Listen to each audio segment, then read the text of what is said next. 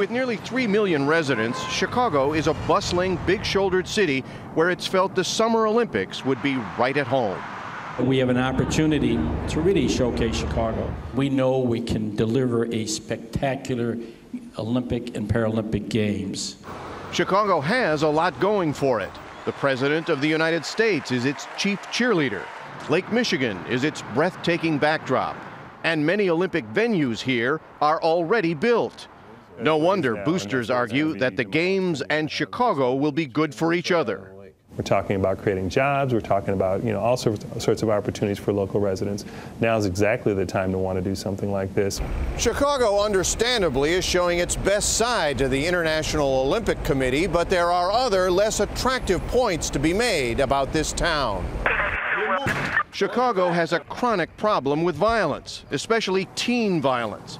And while its murder rate is still only half of Rio de Janeiro's, it is well ahead of Madrid or Tokyo, the other Olympic competitors.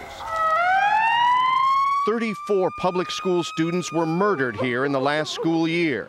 4 have been killed this month. And just last week came this beating death of a 16-year-old honor student on the South Side, murdered apparently because he refused to join a gang. Our president and our mayor and our governor is over in Copenhagen, when right here we got savagery going on in the streets of Chicago.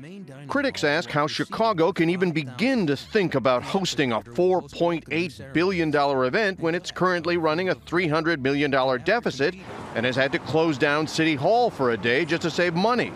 They question the city's priorities. The state and the city were able to find money for the Olympics, but when it came to actual basic services to make people's lives better, there's nothing to be found. No game! Others are skeptical about a plan to privately finance the games, which could always get more expensive, as many projects around here seem to do.